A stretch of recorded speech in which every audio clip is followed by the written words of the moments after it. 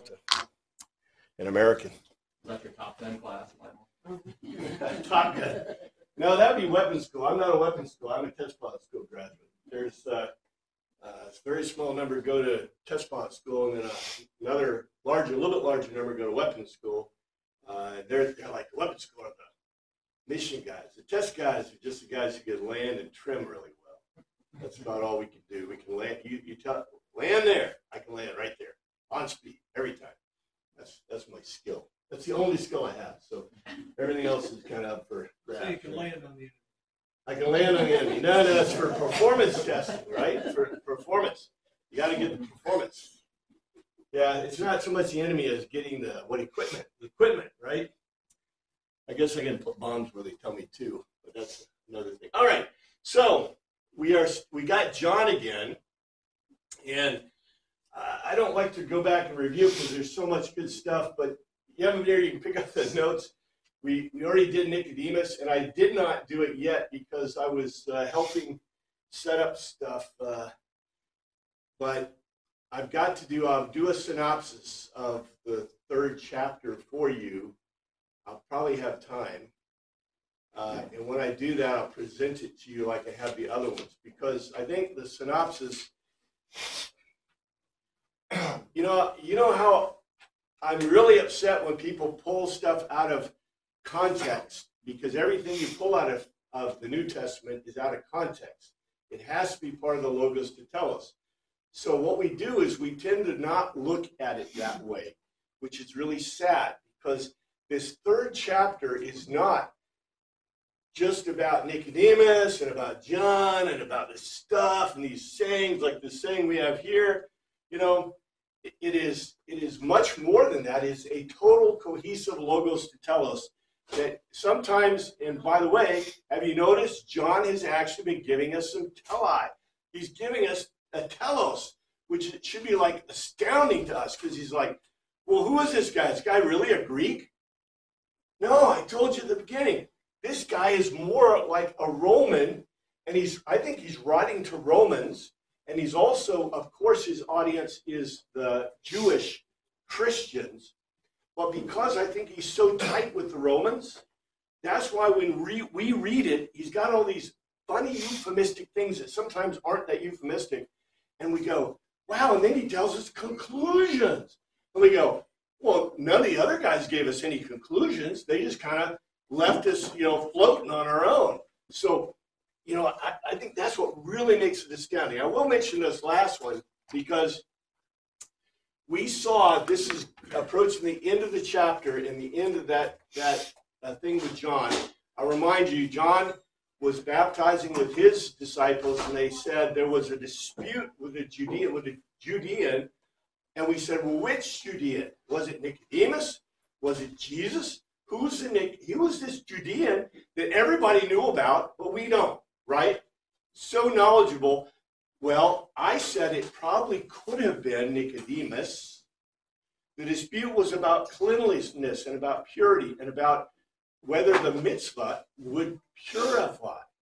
So, very interesting.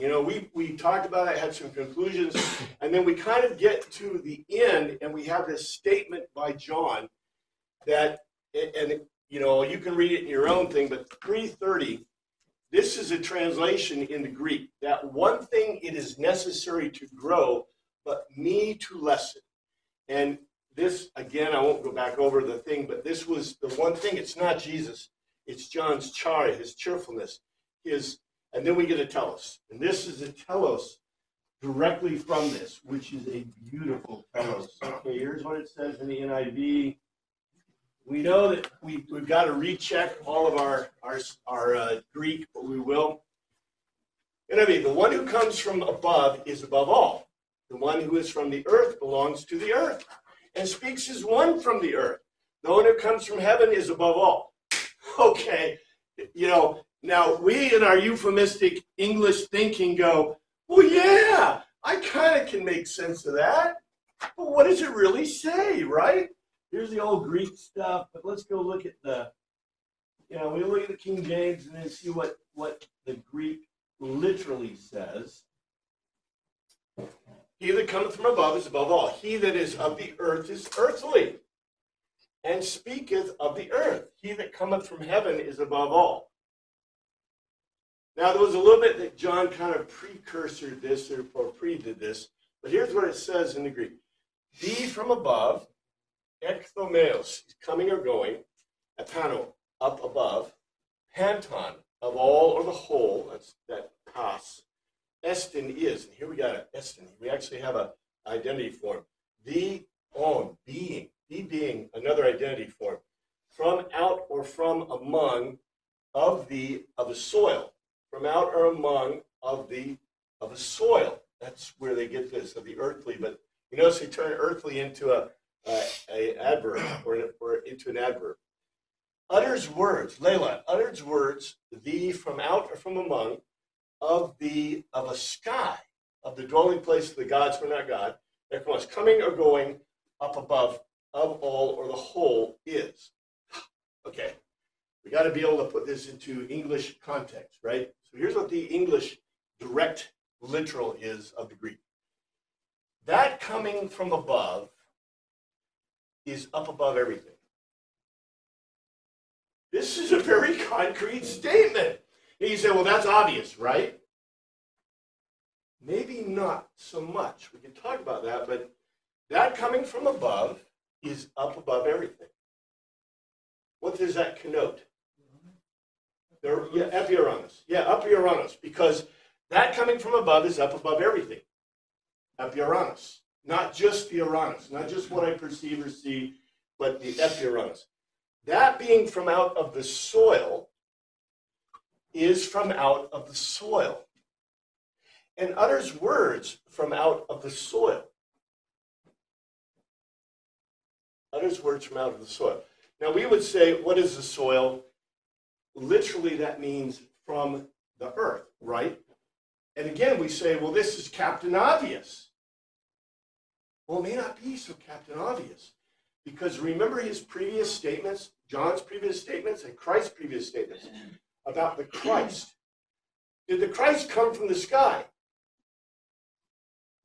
No, he was born physically into the soil, into the earth. So therefore, he speaks from the earth. And it's not like he came down like an angel or a god or something like that. He was born into the earth. And not only that, he created everything, right? He created the soil. So, yeah, you can play the euphemistic card on this, but look what the euphemistic card, this is an irony, a satire, if you like, right? Because if we're talking about Jesus out of the soil, from out of the soil, and others words from out of the soil, because he made it. He made it all, right? I mean, this is really cool stuff. And then it goes on. That coming from out of the sky is up above everything. Interesting. And you say, why does he make this statement? This is about the power of Christ. And this is a telos. It's a telos based on his overall statements. What was the very beginning thing that John wanted to tell? John, the gospel writer, what was his whole point about everything? He put it right up front. He said, Jesus is God. And so, if you are going to prove that point, how do you prove that point?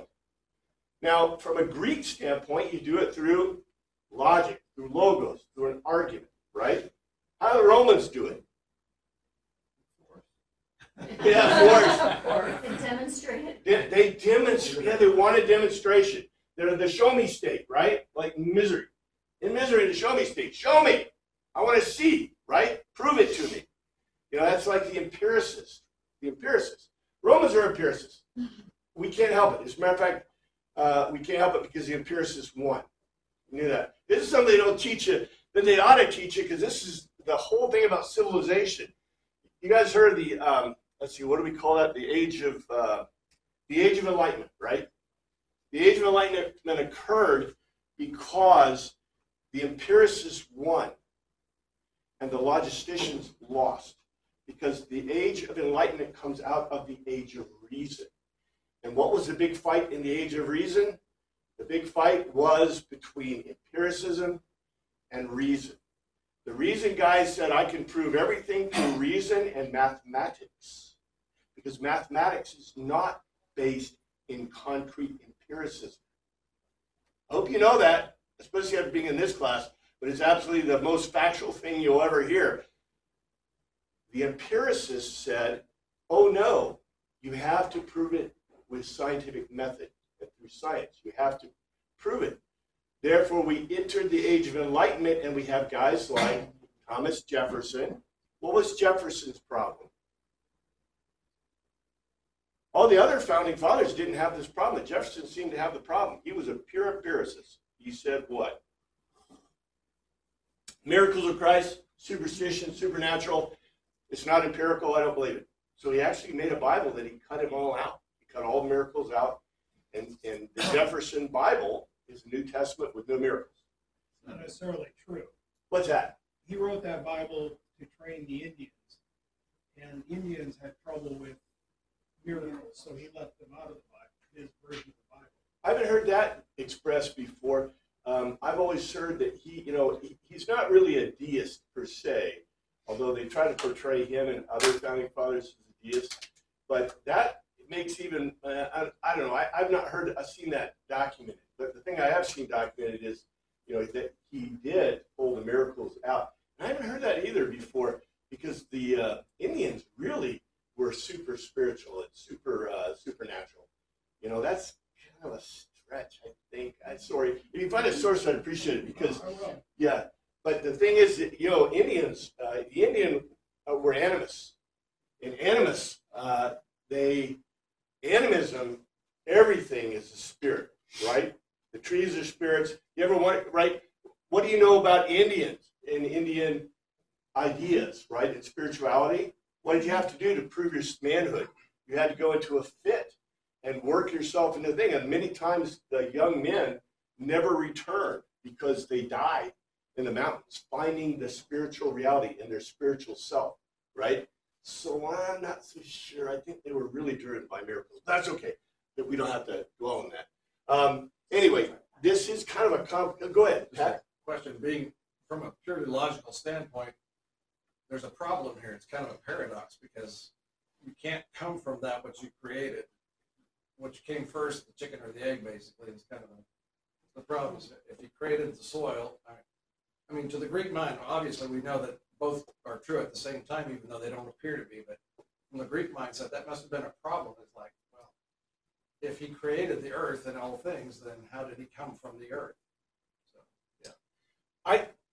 Anything that you point out or see as either satire or irony is perfect, because you know how much the Greeks like logic, reasoning, and the thing that really threw them off, and by the way, the thing that created the Mysterions, was in the Mysterions, they saw things that they could not explain through spirits.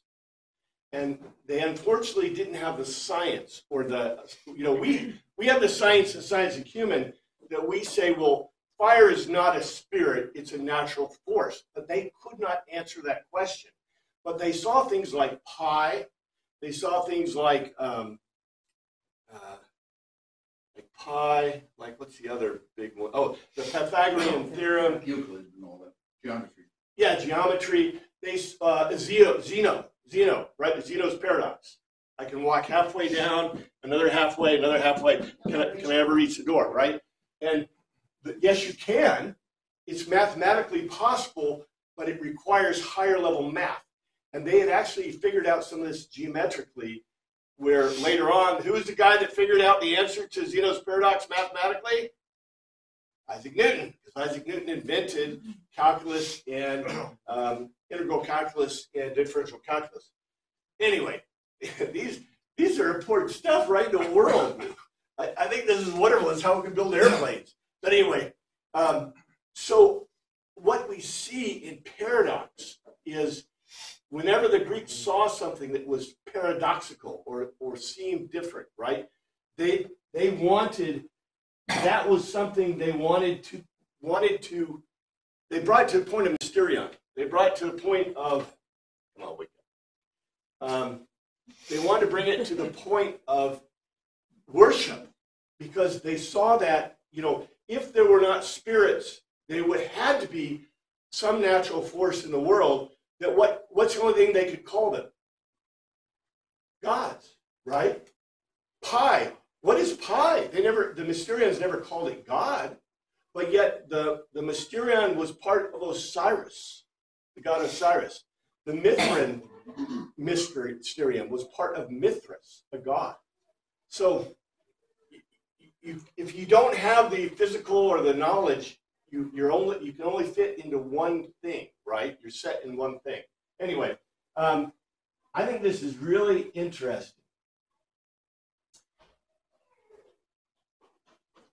He testifies to what he has seen and heard, but no one accepts his testimony. And you notice this must fit into this previous verse. The he is Christ. The up above everything, that being out of the soil, has got to be Christ. That coming from out of the sky is up above everything. In other words, Christ is both. Yeah, both, right? And the Greeks would probably not say that's an irony. They would probably say that's not really an irony. He's God, right? But yet their gods are stuck where? Their gods are stuck on the earth and in the Oranos. Humans are stuck on the earth, on the gay. So you have a God, a being, who is above the Epiuranos, or is in the Epiuranos, above the skies, and also in the skies, and also in the earth. This, oh yeah, John is just that's a really simple gospel. That guy's just a simple guy. He wasn't very bright, right? I don't know. You said Euclid. This is kind of pushing way past the edge of Euclid in some ways, right? And he that has seen and heard, that he testifieth, that no man receiveth his testimony. He has stared at, Erokin, and Ekosin has heard this Martai. He bears witness or testifies, and the evidence, Martaian, of him, not even one Lambani takes hold of. I love this. Lambani never means receive in Greek. It always means to take hold of it. It means to grasp firmly. He bears witness to that which he has stared at and is heard, and not even one takes hold of his evidence given. Now, this seems really similar or really close to what it is here, but what's the context of this verse, of the context of this statement? I like to use the word verse, his statement. What does he bear witness to? Yeah, from above the sky, and he bears witness to what is in the soil, in the gay, right? He bears witness to everything. As a matter of fact, okay, who's in the beginning of this chapter? Good old Nicodemus, right? And Jesus told good old Nicodemus, what? You are the rabbi of Israel, but you don't understand, right? That's what he said to him. You're the rabbi, but you don't understand. Because Jesus told him, and what did he tell him? What was the big deal about this whole chapter? This telos goes right back to the big deal of this chapter. It's about the pneuma. The fact that the pneuma is in everyone, the Greek worldview of the pneuma. Therefore, you're not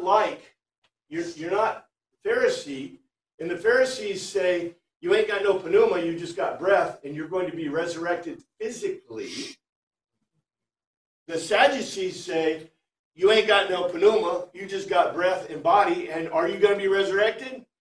Nope, you just go back to the soil, something happens to your breath, you're done, right?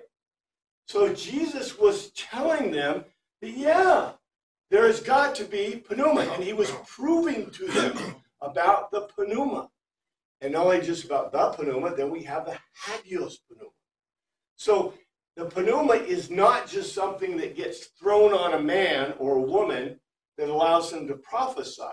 That's the hagios pneuma. Instead, he's telling them that, hey, you always have the pneuma. You don't always have the hagios pneuma. You see this difference? And so what happens? We get confused because we get to the end of John. And what happens at the end of John, the beginning of Luke?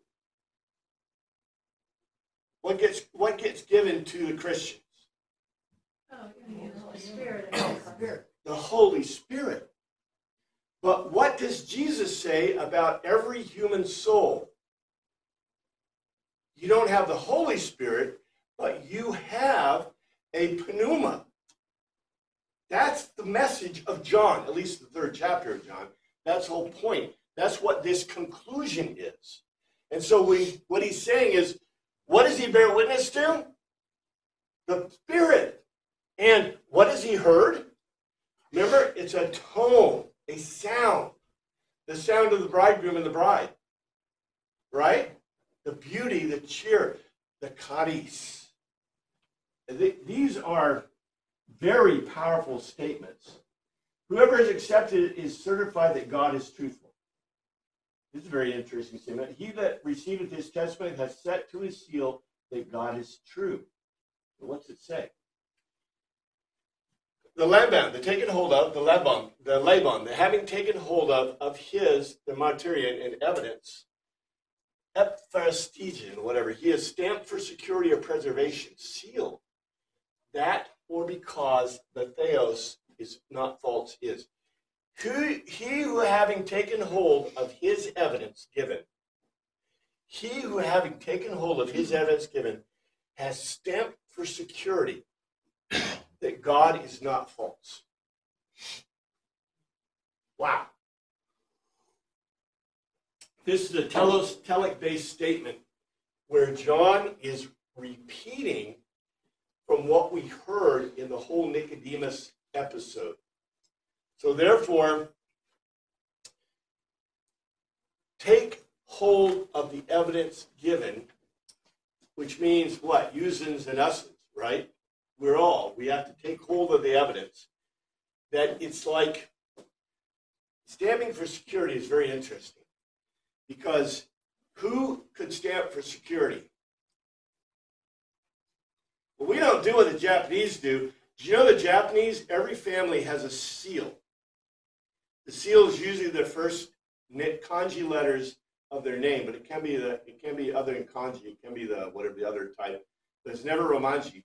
But it's always on a seal. And I bought one when I was in Japan. Although there is no A symbol, I tried to get something close.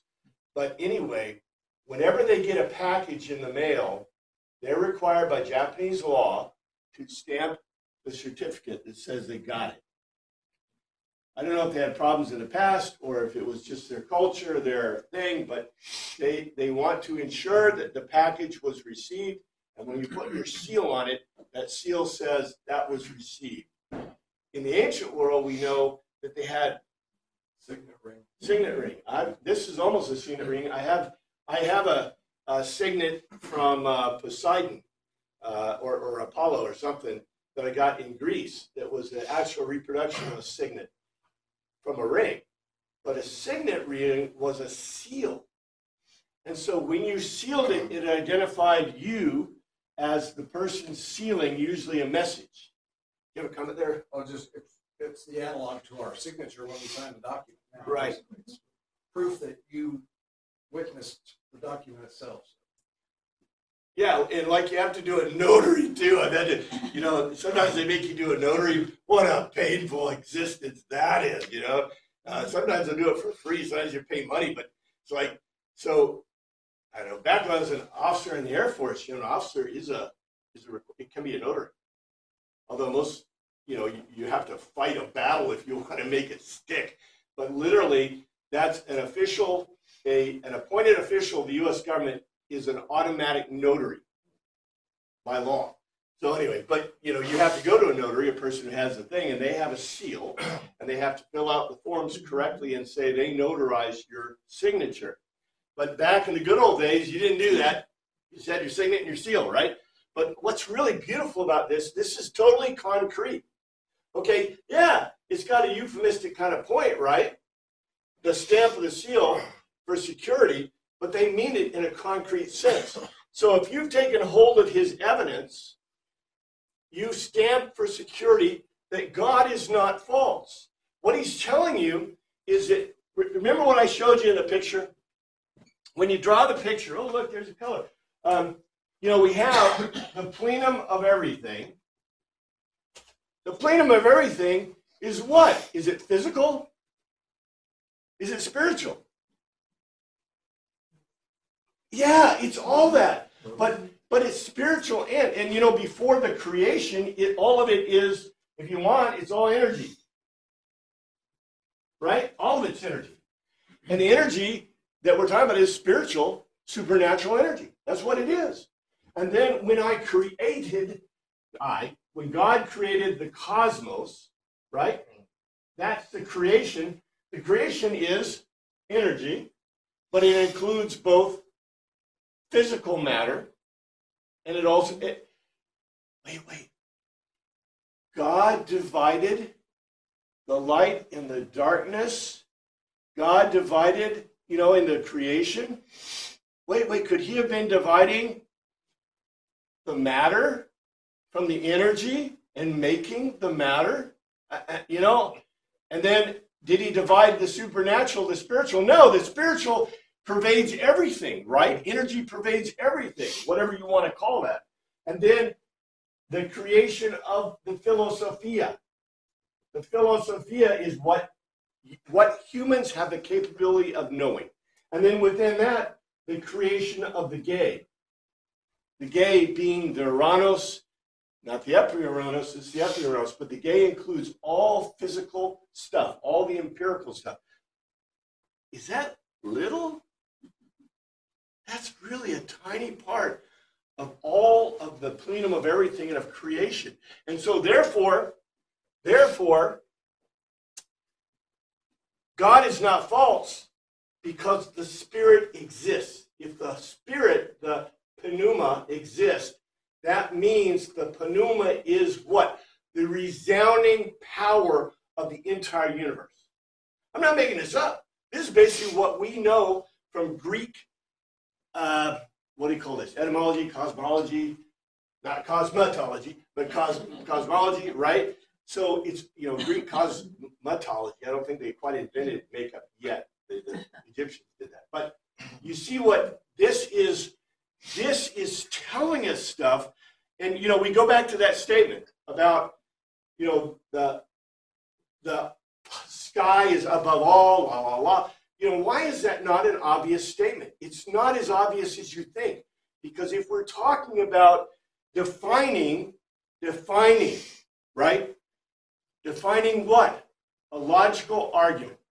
Therefore, if I define a logical argument, I have definitions, I have assumptions, and then I make arguments that have some conclusion, right? A equals B, B equals C, therefore A must equal C. These are basic logical arguments. And you say, well, this isn't a basic logical argument. No, this is for the advanced, right? And we're supposed to be the advanced. So the other stuff we should have learned. Yes, sir. So I need some definition of the he and the his. I mean, one way you could read that is he, whoever's reading this and listening to what Jesus said, has taken hold of Jesus' evidence and therefore has stamped for security that God is not false. So if you believe what Jesus has said, his evidence, then you stamp as not false, that Jesus is God. That's a great question because, see, we can find this. The Greek grammar tells us the answer to that very easily. You notice what they did is instead of using he, which would be auto, instead of using the pronoun, the direct pronoun in the Greek, they used the. and the pronoun is taken from the verb. So Laban is a verb that takes a he pronoun. And I don't think it's, let's see, we can look and see if it's plural. I don't think it's plural. It would be they, but we can look to see. Here's the Greek and the parts of speech. So we have a singular nominative masculine, single nominative masculine, and it's not one, it's the article. Articles in Greek can be masculine, neutrum, and, well, I don't think they don't do neutrum. Masculine or feminine, that's it. And so in Greek, you have the masculine singular, ho, the, and this is, you notice the verb is masculine singular. And it's in his nominative case. So this is the subject. The subject is the, having received, auto. Okay, this is genitive, so it's a possessive, masculine, third person singular. His, so it's saying generically, generic he, a generic he. And that's why it doesn't use a directed pronoun. So it means general, right? A general he. And of course, why does it say he? Because that's the Greek language, okay? It's not trying to diss the ladies. It's just, it's like in German or any other language where you have the he generally connotes the overall population. Just like, I just have, what's that? The one hearing this argument? The one hearing this argument. I just want to mention this because it's so wonderful. You know, in German, you have Mann and you have Mann. What's the difference? The first one should have 2 ends, but. Does it? I don't. Does it have 2 ends? I thought it just had one, but this is der Mann, and this is not der, die, or das. A person. This is just a person. So in German, you have a actual word that means a person, but it is not considered. It's not a noun. It is a noun, but it's not a noun case. It is a pronoun for just a human, a general human. It can be a woman. It can be a woman. It can be a kid. It can be anything. Mankind. Mankind. Yeah, we need that kind of word, right? We kind of have them, but you know, whatever, the woke is trying to get rid of our word. Anyway, I had to point that out. So yes, we can see in the Greek that this means generically the he, anyone. You could even say anyone, although they would use, if they meant that specifically, there is a pronoun they use for anyone. His martyrdom testimony has set his seal. It's really cool that he uses this word, right? He has set his seal that God, and they always have the God. The God, I take out the usually in most cases, but it's always the God, masculine nominative singular. So God is the subject. True, not false. Aletheos means not false is, and it's really cool that they use, they didn't have to put this in. He didn't have to put est in the end in the Greek to make it grammatically correct, but he did anyway. To make sure you did not miss that it's identity. Yes, sir. Do you have a question or a comment? Anyway, yeah. This is kind of what I go through in the Greek, so I'm sorry I'm making you guys feel the pain. So the his actually, in this case, probably should be capitalized. Yes. Well, if I do that sometimes, and you're right, I probably should capitalize it because it refers directly back to God. But the reason I don't capitalize some of this stuff is because, number one, are there any caps in the Greek? No, there's no caps in the Greek. If you have majuscule and minuscule. Minuscule is all small letters, and you have majuscules, which is all caps. And they went through a period before they started using, I don't think the Greek ever used capitalism or capitals to express any kind of grammatical things. I don't think. What about Theo right there? What's that? about Theo right there on the board? That has a capital, right? Well, what they did, no, they did not write a cap. There are no capitals. What our translators have done for us, or not translators, what our Greek scholars have done for us is they took Theos and they put it in caps. But in the Greek, it never would be. And they also did something else. They gave us spaces. And there's no spaces in the Greek. They also gave us, in modern Greek, what, do you see the other thing they gave us? They give us the marks, these marks. There are two reasons for these marks. You find some of them in ancient Greek. You don't find the others. The accent marks that mean the pronunciation parts are not in ancient Greek. That's a modern Greekism. But they did it to us. That's cool. That helps you understand how to pronounce it. But you know how they wrote it in the early documents? They didn't write, okay, we'd have, let's see, oh man, my brain is hurting how to do it. Just a small, this is TH, so Theos, and that's trailing. So they would not have written it like this. They would have written it like this. Can you guys see this? They were written like this.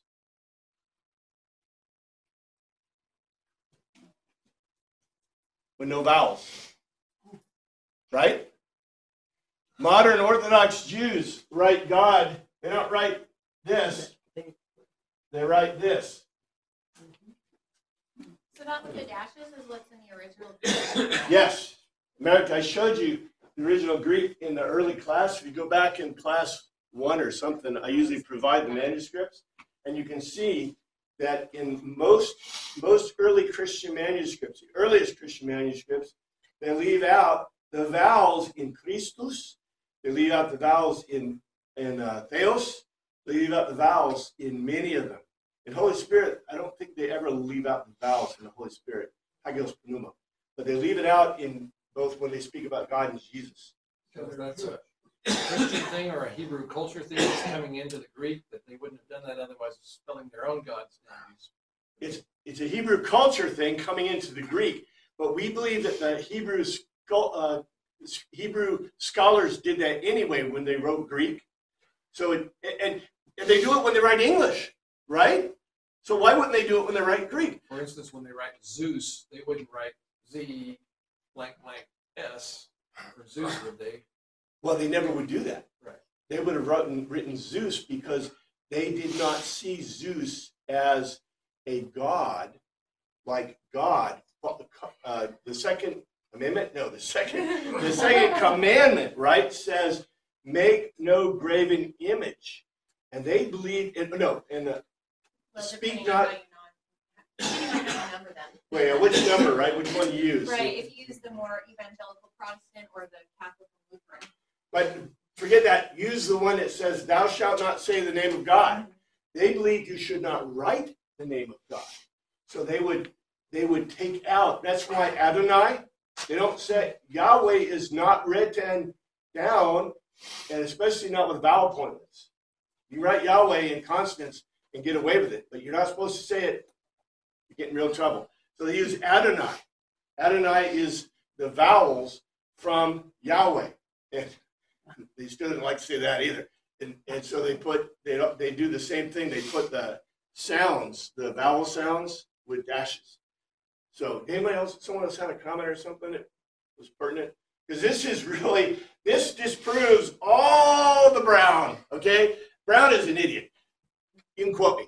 This disproves everything he said, because what did he say? He said the early church did not see Jesus as God. But if you're writing Theos with dashes, that means Theos is God in the Greek and the Hebrew sense, and the earliest documents show that. And if you take the vowels out of Christus, you are doing what? You're saying he's God. And by the way, did you notice, what is John all about?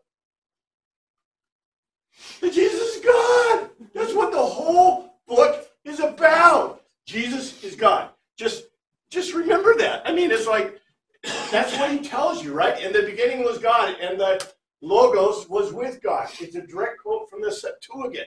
So anyway, this stuff is so intermeshed and so beautiful. For the one whom God has sent speaks the words of God. For God gives the Spirit without limit. Oh boy, this looks like some good stuff, right? For he whom God has sent speaketh the words of God. God giveth not the Spirit by measure unto him. All right, you might be able to already figure this out, but let's see what the Greek says. He whom, gar, signing a reason, epistilian, he set apart, the theos, the rhema, and utterance. You notice we've used lelo, logos, we've got rhema, so we've used 3 of the Greek words for saying, so we use epo too, we got epo in there. And we, of the theo of God, lelai, utters words, no or not, assigning a reason, from, out, or among, metro, and measure. He gives the pneuma. Okay, this is really interesting. Assigning a reason. He whom God has set apart speaks the utterance of God. Assigning a reason, not from out of a measure, God gives the conscious breath. What does this just say? What did this just tell you? We're not talking about the hagios pneuma. In other words, okay, first of all, let's parse it. Assigning reason, he whom God sets apart speaks the utterance of God. Therefore, who is this? Who's that? Jesus. When he opens his mouth, he is uttering the words of God. He speaks the words of God. But you knew that because he's the Logos. And the Logos is the command word of God that created the universe. So you knew that. Assigning a reason, not from out of a measure, God gives the conscious breath. What does that mean? It means when he created you, he didn't take from his lump of pneuma and go, oh, here you go. You get some, and you get some. Oh, and you get a little more. And you get a little bit. Oh, just a little bit. Okay, you get a little bit. No, he says what? He gave it all. And why? Because when we go back to our picture here, what has to be a characteristic of the human being? It must have spirit. Because if it doesn't have spirit, it can't be eternal. If it's not eternal, it's not in the image of God. If it's not in the image of God, well, that's the whole point of creation. Yes, sir. So it was a different breath than the animals got. A different breath than The animals got received. no. Animals, I probably should put that in here, but if you remember back in Genesis, go back and look at your Genesis. It says that when God created Adam, he made man out of Adam, which is mud, red dirt. And then it says that he placed nefesh into his nostrils. But then it goes on to say, we create man in our image.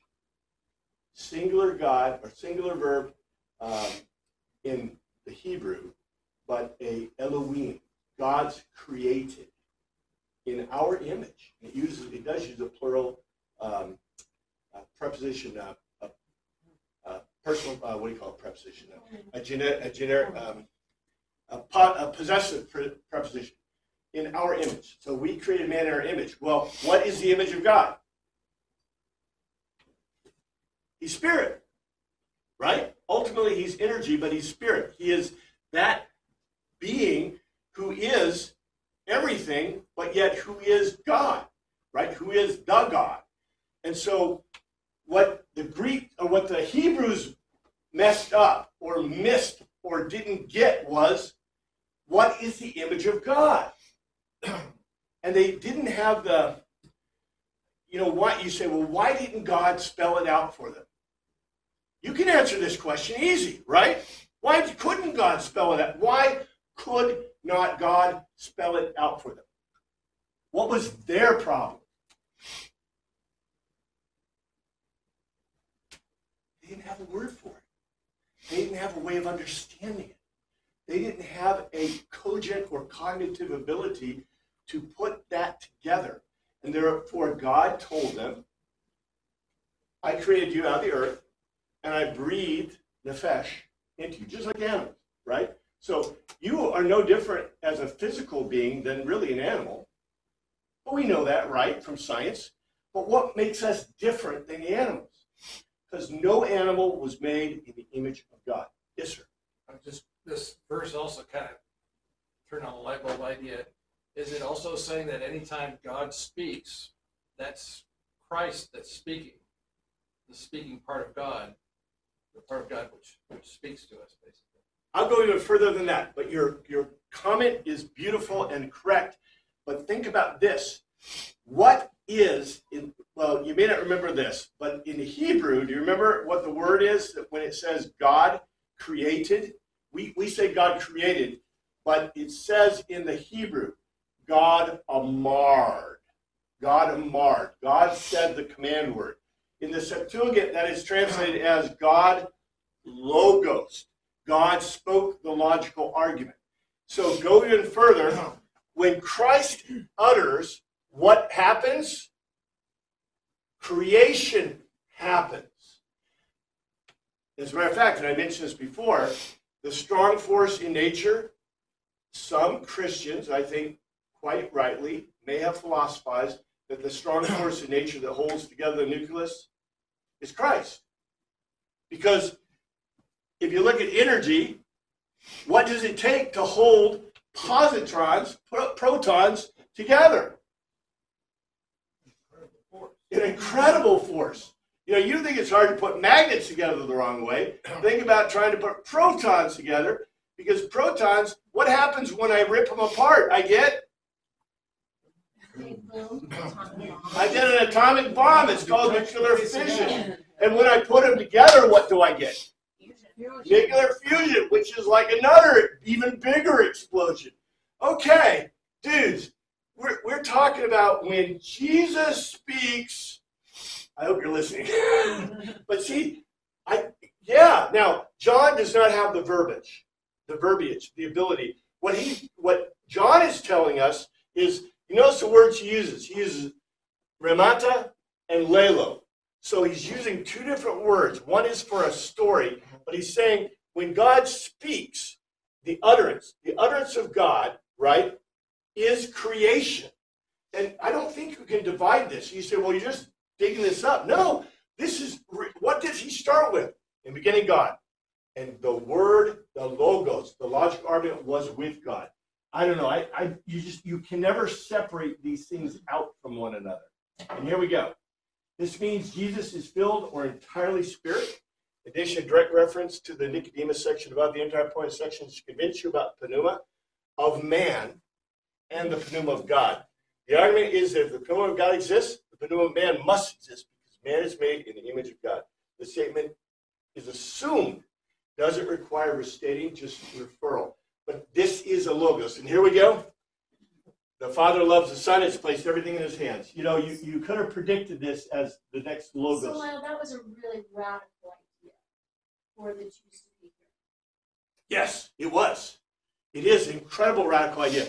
But from our looking back at Genesis, does it seem that radical to you? You say it's radical, but because they didn't accept him as the Messiah. But it would have been radical if they thought he was the Messiah. Wouldn't they be more accepting? I think that, number one, if you do not accept the idea of spirit, pneuma, in man or mankind, can there even be a Christ? Can there even be a Messiah? Well, I'm just coming from, like, they were taught from little that there's just two things. Right. Adam, the fish. Yeah, and they're taught that, and so it's ingrained in their culture and whatever for however many thousand years or whatever, and now you got this guy on the scene, John the Baptist and Jesus, and they're like saying something totally, to me, this just rocks that world. It does. It rocks their world, and it makes. I'm But what surprised anybody believed them. I'm surprised they didn't stone them. well, they tried. They tried. Some of They them tried. did. But you know why they weren't effective? It's because it's self-evident. Well, we're Greek thinkers. So in our Greekian worldview, it is self-evident that there must be spirit, right? So much so that what is the biggest component of the woke university today? Empiricism, and there is no spirit. There's no spirit, right? There's I have another thing that just jumped to my brain too. So if Go you're ahead. like listening to Jesus and you're getting all this stuff about, hagios pneuma and pneuma, and it's like no longer just, okay, I die and go into the ground. So now you're like, well, what happened to all my ancestors? Where are they? What happened to them? I don't know. I just feel like this just creates a whole lot of questions for that culture. And how, I don't remember anybody addressing that kind of issue. Kind of maybe Paul did. well, I think What happens when we sleep? it's a beautiful question, and we have the hymn about that, right? Because there is that big fight too. Well, it is. It's a Lutheran fight, right? The Lutheran fight, the great Lutheran fight about what happens when you die. Are you immediately with God, or are you in the grave? And do you recognize the fact that you're in the grave and you're laying there for a long time, like getting eat up by the worms and stuff? This has been a fight in Christianity, and especially in Lutheranism for a while, because the Catholic view pretty much is, well, when you die, you're immediately with Christ. Or hell. Yeah, there is a bad point. Yeah, Yeah, I mean, purgatory is only a place for Christians. Like, only Christians go there. You eventually get to heaven, but most people have to go through. So pay your way out, right? Get those indulgences going. Come on, fill them out. So real quick on that thought though, as far as at that time, what I thought you were saying before, Sadducees didn't believe in the afterlife, but others did, like Pharisees. Yes. So it need not be totally against everything that they understood. There were some that didn't agree with that. But it was and a others- physical resurrection. It wasn't a spiritual. Yeah, well, the other problem you have is you got to okay. We are talking in terms of black and white and ones and zeros. So if you're a Sadducee, you're kind of like, okay, and I'm just going to pick one, okay, maybe you're like a Baptist minister, right? And you set to a set of beliefs and structure that you live your life by. And I'm not picking on the Baptists, I'm just saying, okay, it could be a Lutheran pastor, right? So you're a Sadducee, but you're, put that into Lutheran terms, if you stray from the path, what happens?